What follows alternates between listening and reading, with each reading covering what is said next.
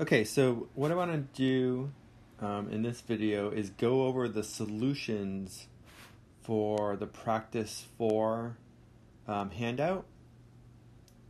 So practice 4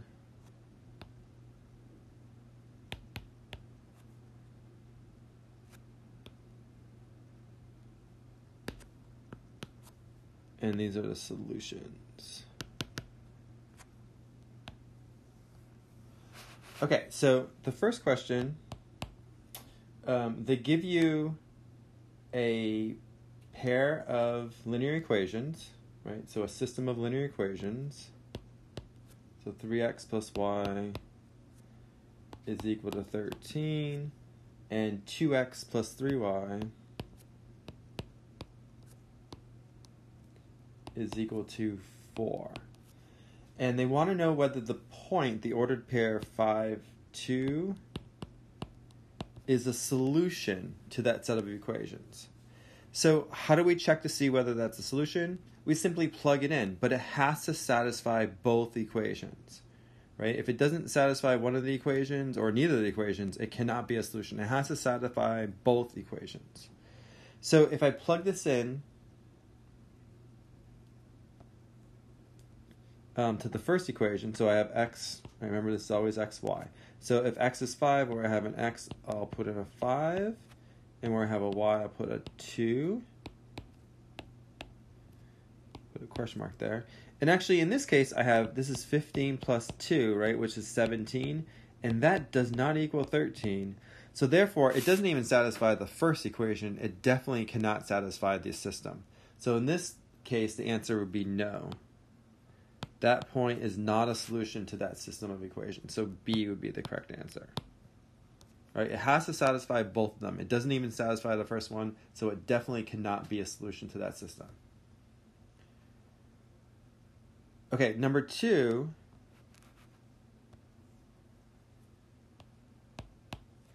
was match the system with the appropriate graph, and it said a system with a solution 1, 8. So what does it mean to be a solution? It's where the two lines would cross, right? A solution is exactly where the two lines would cross. And if you look at those 4 possibilities, then the correct answer is going to be graph B, right? So those lines cross at 1, 8. They intersect at 1, 8.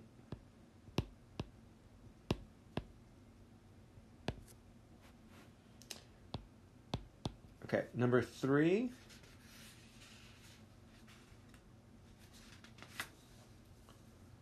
Solve by graphing. Okay.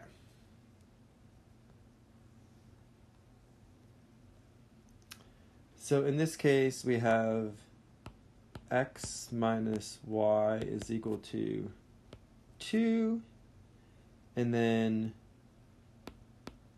x plus y is equal to 8. And I want to solve by graphing. I'll draw the graph a little over to the right over here.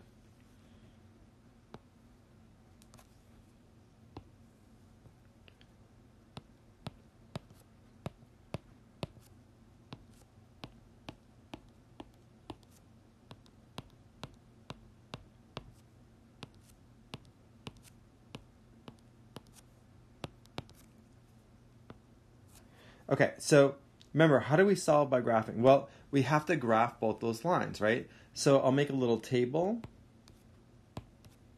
and I'll graph that first line. So let me pick some easy points to plug in. I don't know, maybe if x is 0, then I have 0 minus y is equal to 2. So that's negative 1y equals 2. If I divide by negative 1, I'm going to get y is equal to negative 2. And then let's do the other intercept. So that was the y-intercept. We'll do the x-intercept. If I make y 0, then I have x minus 0 is equal to 2, and that's simply x equals 2. Okay, so 0, negative 2, and 2, 0 are going to be on that first line. So 0, negative 2,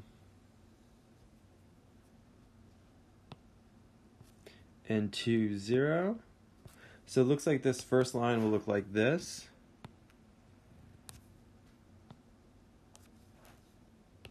Okay, and then for the second line,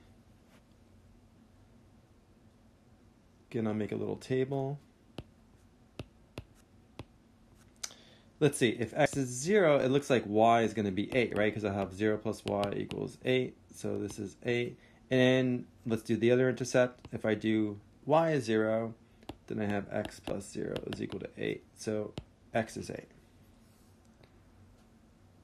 So 0, 8. I got to go a little higher here, right? This is like maybe right here. Do that in red. Right there. And then 8, 0.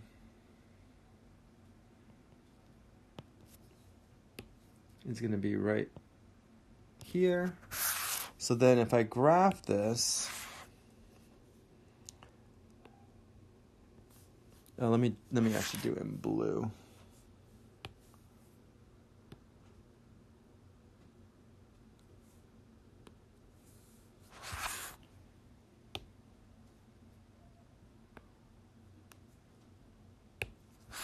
So if I graph this, it's going to look like this. So where they cross, right? So right there must be the solution. And it looks like, again, this is why graphing is not necessarily the best method to use because it's sometimes difficult to figure out. But it looks like, let's say 1, 2, 3, 4, 5, and then up 3. It looks like that's the point 5, 3. This is not super accurate with graphing, but that should be it. So let's see. Yeah, that's under. So it should be A. So the answer is A in this case. So where those two lines cross, that's the solution, right? It satisfies both equations. It lies on both lines. Okay, number 4.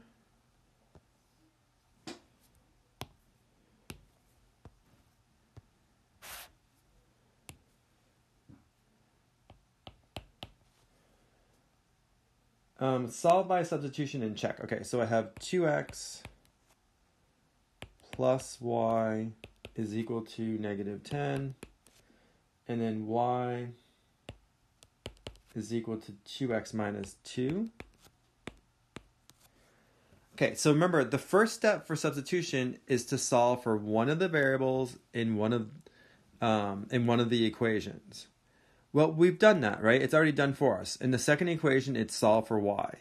So immediately I can go to the substitution step. I can take that expression, right, 2x minus 2, and I can plug it in for y into the first equation. So where I have a y in the first equation, I'm going to plug in 2x minus 2. Okay, so now I have an equation just in terms of x. I can solve this. So first, you want to make sure you combine like terms. So 2x plus 2x is 4x. I need to add 2. So I have 4x is equal to negative 8. And then finally divide by 4. So it looks like x is going to be equal to negative 2. And then I need to find y, so how do I find y? Well, I can plug that back into one of the original equations, and the easiest one to plug into is going to be the second one, right? Because it's already written in terms of y. So if I plugged it in, y equals 2x minus 2, and I know that x is negative 2.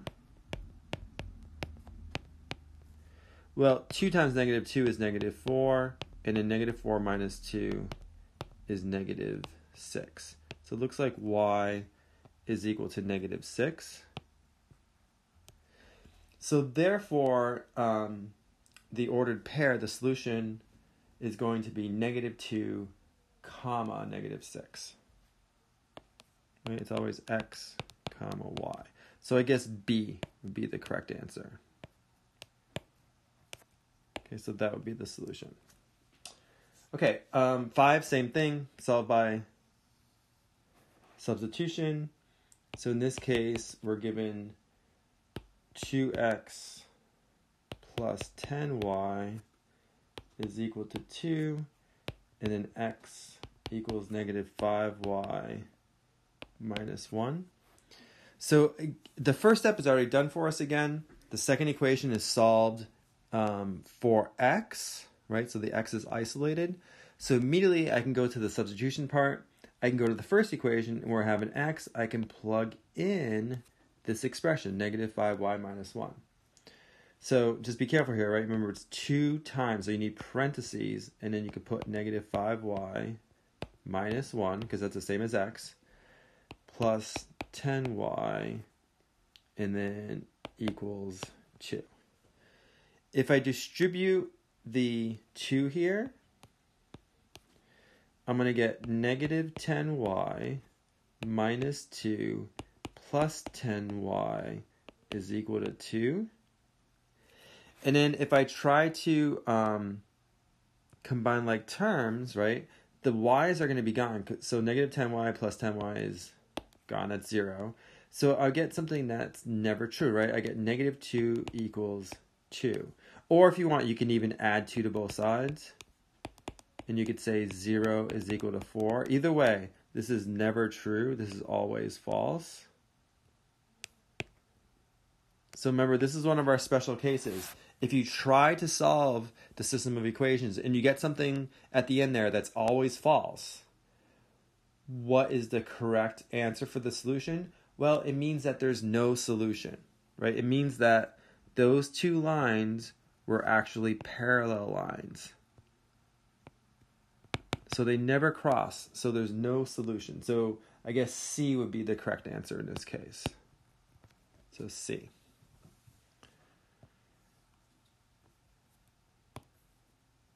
Okay, 6.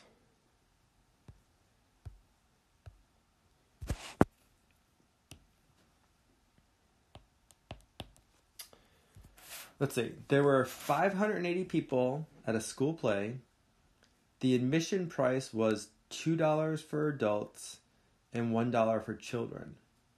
The admission receipts were $820. How many adults and how many children attended?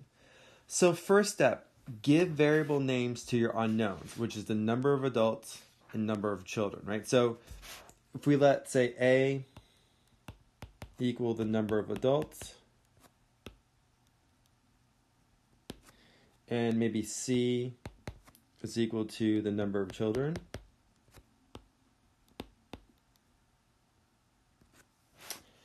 Then I want to come up with 2 linear equations involving A and C, and then I can solve that system for A and C. So the first equation is going to involve the total number of people at the play, right? There's 580 people. So what does that mean? It means the number of adults, A, plus the number of children, C, that's got to equal 580. That's our first equation that involves A and C. Okay, the second equation is going to involve the total amount of money that was collected, right? So if there were A adults and each adult paid $2 for admission, then the amount of money collected just by the adults must have been $2 per adult times A, right? Times the number of adults. So 2A is the amount of money collected from the adults. And then children paid $1, so the amount of money collected from the children is $1 times C, right? Which is just C in this case. And that's got to equal the total amount of money that was collected, which is $820. So that is our system of linear equations that we need to solve now, right? Remember, the hard part is setting up that system. So now that it's set up, now we can solve it. Okay, in most cases, elimination is probably going to be the easier method to use to solve these equations. So like in this case, see how, first of all, the A's, see how these are lined up, right? The A's and then the C's and then the constants are all lined up like they should be. So that's good. So that part is done. And if you look at the C here, you have a 1C and a 1C. If we can make one of those a negative 1C, then the coefficients will be opposite and we can add them and get rid of the C's. So what I would do is maybe multiply that first equation. You could do either one, but I would say the first equation by negative 1 because I want to change that to a negative c. But I can't just change the c, right? I got to change the entire equation. So both sides need to be multiplied by -1. So when we do that, if we distribute this -1, I'm going to get -a minus c equals -580. In the second equation, I can leave the same. So I'll just write it down again. 2a plus c is equal to 820. Okay, now add the equations. Well, when I add the equations, -a plus 2a is just 1a, so that's a. The c's are gone because -c plus c is 0 by design, right? That's what we want it to be. And then if I do 820 minus 580, what is that? 240, I guess? So it looks like the number of adults is going to be 240 adults. And then I need to figure out the number of children, but I can do that by plugging back into one of my original equations. So probably the easiest equation to use is the a plus c is equal to, what was it, 580? 580. Right, I know a now is 240. So to solve for c, I'll subtract 240 from both sides. And I'm going to get c is equal to, what is that, 340?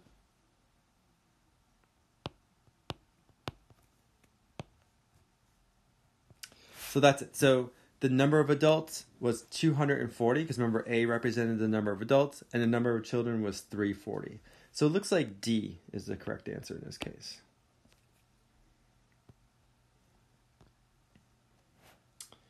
Okay, 7. So 7's another applied problem. It says, Jason made an extra $5,000 last year from a part-time job. He invested part of the money at an annual interest rate of 10% and the rest at 9%. If the total annual earnings were $460, how much money was invested at 9%? Okay, so again, what are our unknowns? Well, some of the money was invested at 10%, some of it was invested at 9%. We don't know how much. Let's just give variable names. Actually, in this case, let's just call it X and Y. So I'll say X was the amount invested at 10%, and Y was the amount invested at 9%. Okay, so let's see if we can come up with two linear equations involving X and Y given the information from the question. So Jason made an extra $5,000 last year. Part of the money was invested at 10%, part of it was invested at 9%. So that means the total amount invested at 10% X plus the total amount invested at 9% Y, that must be equal to the $5,000, right, that he got extra? Because he split it up, invested part of it at 10%, part of it at 9%. So X plus Y must equal 5,000. And then the total earnings, right, from the investments was $460. So how do we figure that out? Well, if X is the amount invested at 10%, then if I do 10% of X, so that would be 0.10 times X, that must be how much interest was made from that investment, right? Plus 9% of Y, and the way I can write that is 0.09 Y. That's got to equal, what was it? $460. Okay, so 0.10x plus 0.09y, that must equal 460. Great, so we have our system of equations, so now we can solve them.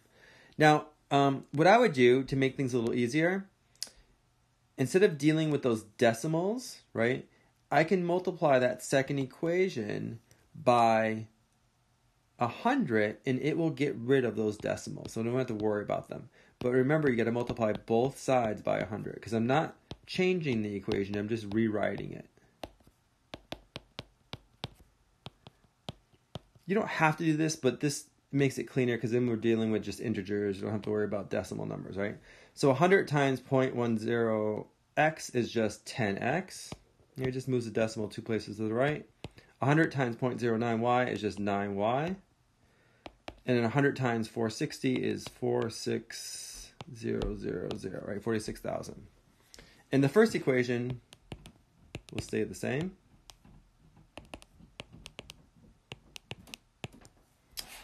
Okay, now what do we want to eliminate? Well, let's say it's sort of set up for elimination. Let's say we want to eliminate the x's, okay, the x's here. Well, right now I have a 10x and a 1x. If I can make that second equation, if I can make that coefficient a negative 10, right, a negative 10x, then I can add them and get rid of the x's. Okay, so let's do that. Well, how do I do that? I need to first multiply that second equation by negative 10, right, both sides.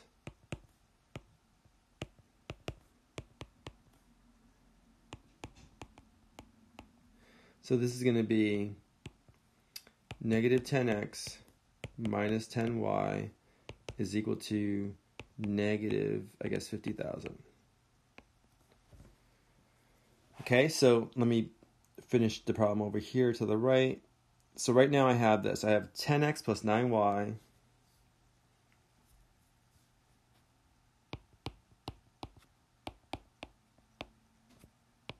is equal to 46,000. And then negative 10x minus 10y is negative 50,000.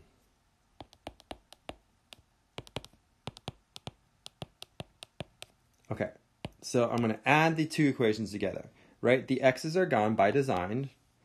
9y minus 10y is negative y. And then 46,000 minus 50,000 is negative, what is that, negative 4,000. And if I divide by negative 1, then I'm going to get y is equal to 4,000. So it looks like $4,000 was invested at 9%. And that's actually because remember we said y was the amount invested at 9% and x was the amount invested at 10%. So it looks like $4,000 was invested at 9%. So that's our answer. But let's find the x just in case we need the x as well. So to find the x, I just plug back into one of those equations. Probably the easiest equation to plug back into would be this first one, right? So if I do x plus y is equal to 5,000, but now I know that y is 4,000. So if I subtract 4,000, I'm going to get x is equal to 1,000, right? And these are really dollars. Okay, so remember, x was the amount invested at 10%, so $1,000 was invested at 10%. Y was the amount invested at 9%, so $4,000 was invested at 9%. And the question number 7 asked us how much was invested at 9%. So the answer is going to be that, right? $4,000. So it should be D.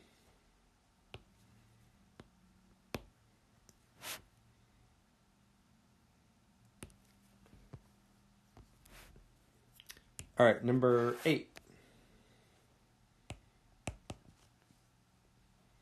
So solve by elimination and then check. So x plus y is equal to 6.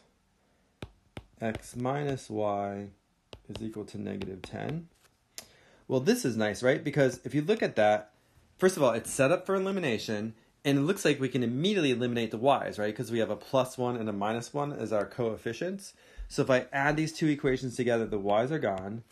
I'm going to get 2x is equal to, well, 6 plus negative 10 is negative 4. Divide by 2, divide by 2. So x is equal to negative 2. And then if I want to find the y, I'll plug that back into one of these, maybe the first equation. So x plus y is equal to 6. So if I plug negative 2 in for x, I need to add 2, right, to isolate the y, and I'm going to get y is equal to 8. So the solution in this case would be negative 2 comma 8. So it looks like B is the correct answer. Okay, 9 is another one. Solved by elimination. So here's our system. 3x plus y is equal to 3. And then 2x minus 2y is equal to negative 4. Okay, so we have a choice, right? We could either eliminate the x or the y, but it's going to be a little easier just to eliminate the y, right? If I want to eliminate the x, right now, see how I have a 3 and a 2? Well, because I want these coefficients to be opposites, I'd have to find, first of all, the lowest common multiple of 3 and 2, which is 6. And I'd have to make one of them a positive 6 and one of them a negative 6. So that means multiplying one of the equations by 2 and the other one by negative 3, right? Or vice versa, you could do negative 2 and positive 3, right? You just have to make them opposites. But if instead I want to eliminate the y's, then right now I have a 1y and a negative 2y. So if I make this a 2, if I make the first equation a 2y, then I can just add and get rid of the y's. So if I eliminate the y's, I only need to change one of my equations instead of both equations. So you should always do what the least amount of work that you have to do to solve it, right? We could eliminate either one, but it's going to be easier to eliminate the y's. So the first step is I'm going to have to multiply that first equation by 2 because I want to make sure I get a 2y there. And don't forget to do the other side. Okay, so this is going to be 6x plus 2y is equal to 6. And then the second equation is 2x minus 2y is equal to negative 4. Now I can add them, right? The y's are gone by design. I'm going to get 8x is equal to, what's that, 2? And then if I divide by 8, I get x is equal to 2/8, but then we can simplify that. That's the same as 1/4, right? So it looks like x is equal to 1/4. Now, how do I find the y? Well, I have to plug back in. So let me plug back in. Doesn't matter which one. Maybe the first equation is a little easier because, right, I just have y by itself. So I have 3x plus y is equal to 3. So I'm kind of going back up here to finish the work. So, and I know that x is 1/4, so I have 3 times 1/4 plus y is equal to 3. So this is 3/4 plus y is equal to 3. And then how do I solve for y? Well, there's a bunch of different things you could do. You could eliminate the fractions by multiplying everything by 4, or we could just subtract 3/4. I usually eliminate the fractions, but let's do it the other way just to show you how to do it. So I can just subtract 3/4 on both sides. Okay, so I have y equals 3 minus 3/4. But in order to subtract fractions, I need to have the same denominator. You can think of 3 as 3 over 1. So I need to multiply this by 4 over 4, right? Because I want the lowest common denominator of 4. So now this becomes 12/4 minus 3/4, and that's equal to 9/4. So it looks like y is equal to 9/4. So the solution is going to be x, which is 1/4, comma y, which is 9/4. So that would be the solution. So let's see. I think it's, yeah, it looks like it's A. So this should be A.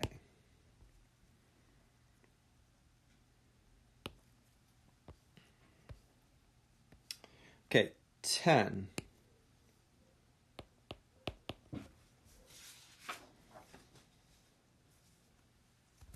So in this one, let's see, we have 3x plus 6y is equal to 5. And then negative 15x minus 30y is equal to negative 25. All right, so again, it's set up for elimination. Actually, they want us to use elimination anyways. And it looks like, well, we have our choice, right? We could either eliminate the x's and y's. Let's just choose the x in this case. So right now I have a negative 15x, I have a positive 3x. If I could make that first coefficient to be a positive 15, then I could get rid of the x's, right? Well, how do I get a positive 15 if I have a 3 right now? I need to multiply that whole first equation by 5, both sides. I need to change it so that it gives me a 15x there. Again, don't forget to do both sides. Okay, so if I do that, I'm going to get 15x plus 30y is equal to 25. Second equation I'll just write down again.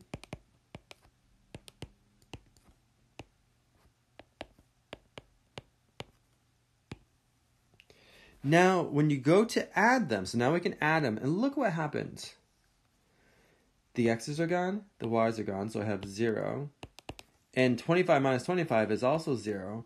Well, 0 equals 0. This is always true.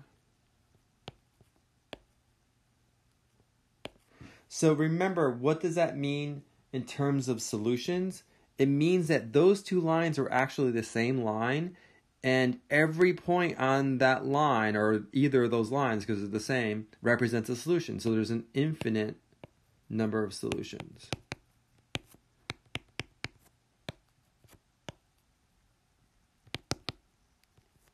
Right? Remember the three cases. If you get 0 equals 0, right? It's always true, infinite number of solutions. So that'll be A in this case. If you got like 0 equals 5, that would be no solution, right? Those would be parallel lines. And then typically you get x equals something, y equals something. You get an actual ordered pair, right? So this is another one of those special cases, infinite number of solutions. Okay, then let's say there's 2 more questions and they're both applications of systems of equations. So this one, 11.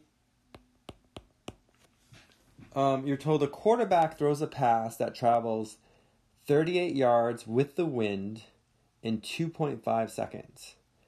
If he had thrown the same pass against the wind, the football would have traveled 16 yards in 1.5 seconds. Find the speed of the pass that the quarterback would throw if there were no wind. Okay, so we have to think about this, right? I need to give some names to the variables. So let's call like S the speed of the ball with no wind, because that's what we're trying to find, right? With no wind. This is very similar to the question where you're rowing with a current and against a current. Same exact idea. So we're also going to need the speed of the wind. So I'll say maybe W is the speed of the wind.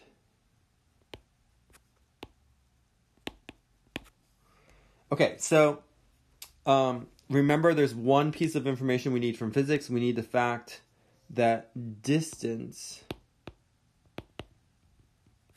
is equal to speed times time. Okay, so let's see if we can figure out our 2 equations that we need. So the first sentence says, a quarterback throws a pass that travels 38 yards. Okay, so that's our distance, 38 yards. And it's thrown, let's see,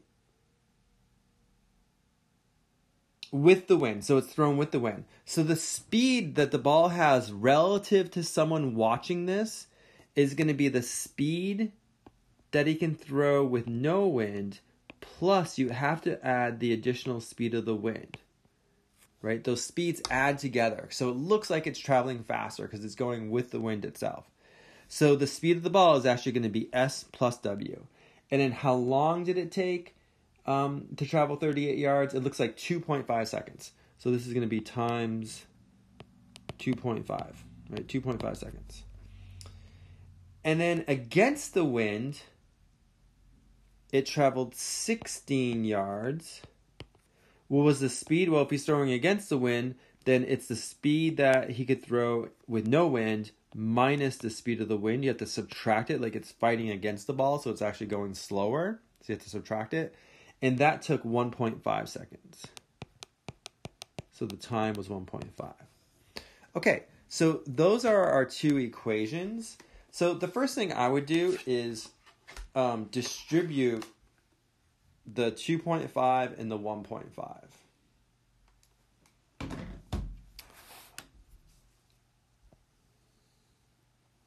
And actually, I would write it on this side. So we have 2.5.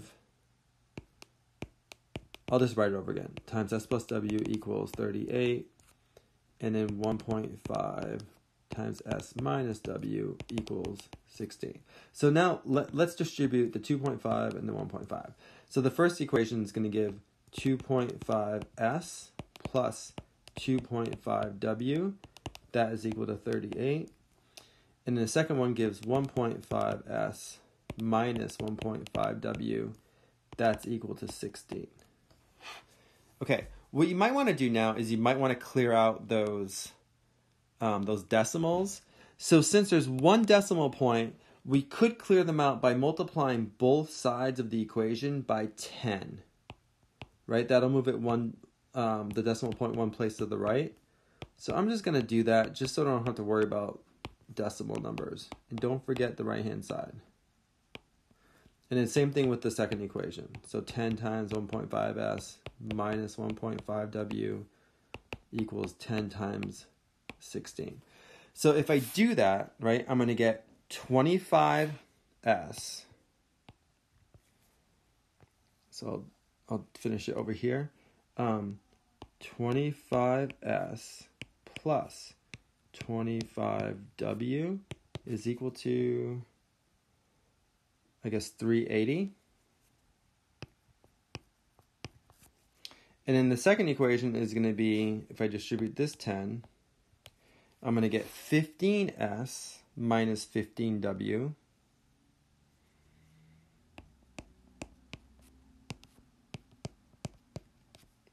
equals 10 times 16 is 160. Okay, so those are the two equations I have to solve. Now, let's see. Maybe the easiest to eliminate is the w.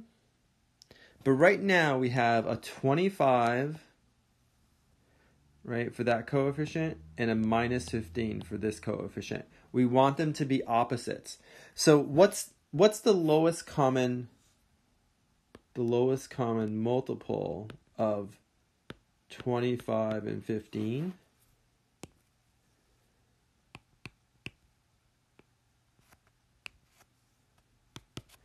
Well, you could work it out, right? You could do the factor tree. I could do it quick here. Remember, this is just 5 times 5. 15 is 3 times 5. And you have to take each factor the greatest number of times it occurs in either of the factorizations. So 3 occurs 0 times in the first factorization, once in the second one. So I take the 3 once. And the 5 occurs twice in the first factorization and once in the second. So I take it twice. And that's just going to be 75. Okay, and that's something you could have guessed, right? The smallest number that 25 and 15 will go into evenly is 75. So that's the lowest common multiple.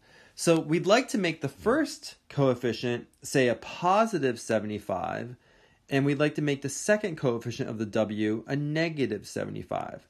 So how do I do that? Well, I can make the first one a positive 75 if I multiply that first equation by 3, right? So let's do that. Let's multiply this first equation by 3.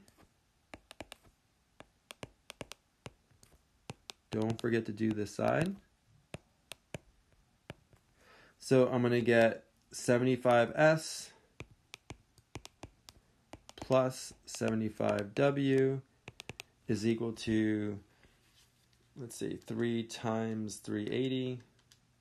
That's 1140.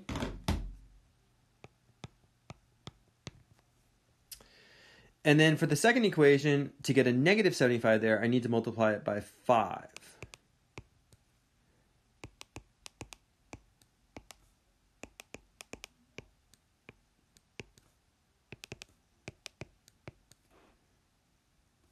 in both sides too, so I can't forget this right-hand side, right? Okay, so I have 5 times 15, that looks like it's 75s again, minus 75w is equal to, and what is that? I think that's 800. So 800.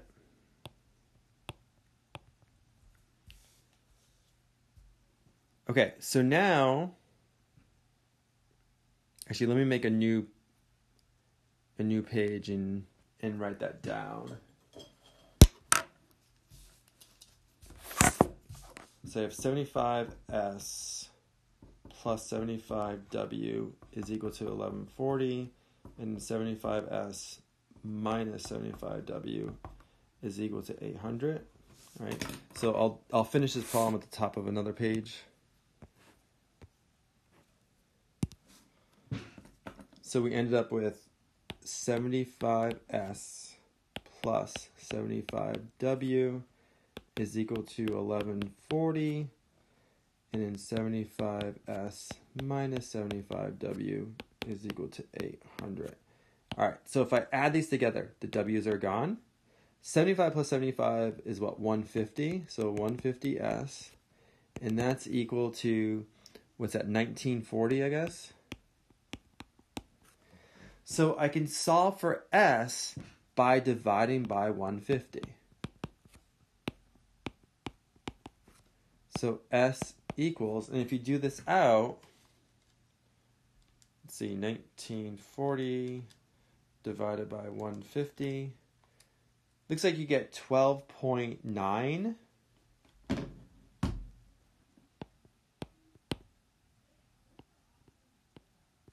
And since the distance was in yards and this time was in seconds, the speed is yards per second. Okay.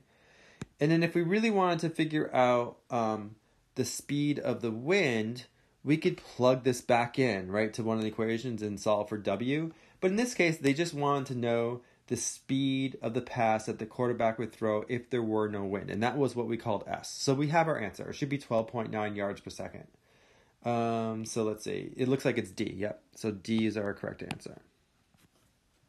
That one's difficult. I agree that some of these are more difficult than others. Probably for the exams and quizzes on My Open Math, I'm going to stick with ones that deal with, like attendance at a concert, or like the next question where we talk about having certain types of bills or certain types of coins. I'm going to stick with the easier ones probably for your exam. So don't worry too much about this. The ones where you have to use the physics with the throwing with the wind and against the wind, or with throwing with the current and against the current, are a little more difficult. But hopefully that made sense. All right, so let's do the last one, 12.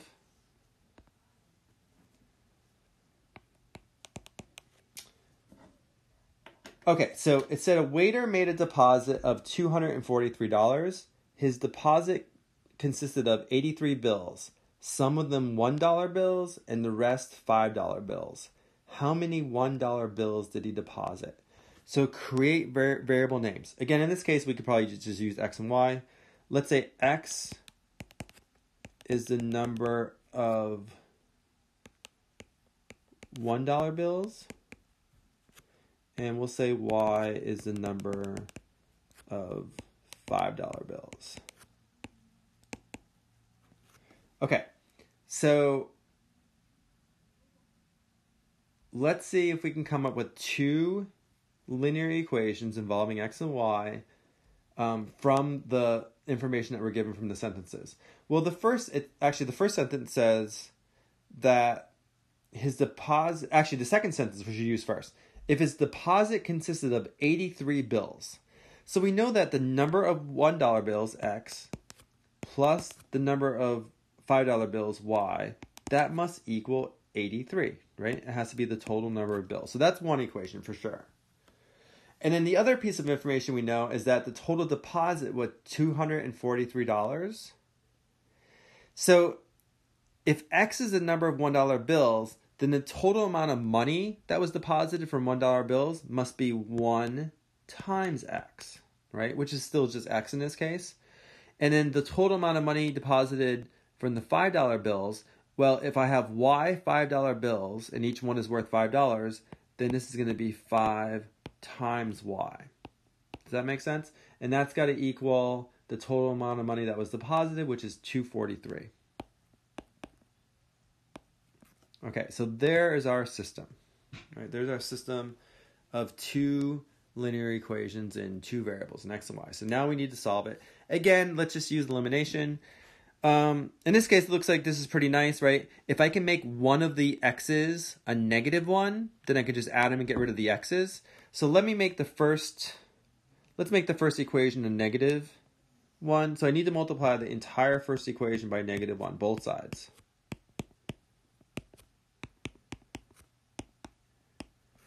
So if I distribute that, I'm going to get negative x minus y is equal to negative 83. And in the second equation, I have x plus 5y is equal to 243. Okay, so let's see, let's add them now. So the x's are gone, right, by design. Negative y plus 5y is 4y. And then let's see, negative 83 plus 243 is 160. And if I divide by 4, I'm going to get y is equal to 40. But y represented what? We called y the number of $5 bills, right? So there were 40 $5 bills. But they want to know the number of $1 bills. So you have to be careful, right? Make sure you're answering the correct question. They want to know the number of $1 bills he deposited. And that was what we called x. So now I need to find x. Well, I can do that just by plugging y equals 40 back into one of these equations. And probably this one is the easiest, right, to plug back in. So I know that x plus y equals 83. I'll finish it over here. X plus y equals 83. And I just found that y is 40. So if I subtract 40 from both sides, then I'm going to get x is equal to 43. And again, what does that mean? It means that there were 43 $1 bills that were deposited. So it looks like C is the correct answer in this case. All right, great. Hopefully that was helpful. And I will soon start posting video lectures for Chapter 5. And again, I think you guys will find that Chapter 5 is going to be a little bit of a break. Chapters 3 and 4 are definitely the two hardest chapters in Algebra 1. All right.